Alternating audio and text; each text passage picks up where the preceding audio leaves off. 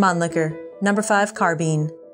Weighing in at 7.4 pounds and with an overall length of 37.4 inches, what we have here is a carbine cut down from the 1895 long rifle and made into a clone of its precursor, the No.3 old model. To load up, pop it open and slide in your M block. 5 rounds of 6.5 Dutch. Close it up, feed lip snag. We're ready. Short, light, narrow, with our balance point right at the mag. This is just ticking all my boxes. But now what's going on here? An obviously unique feature on this piece is that crazy long upper handguard. With such little protection, it's no wonder most now are either damaged or missing. Our cock and open Schlegelmilch action is smooth, and our two-stage trigger has an even pull with a clean break.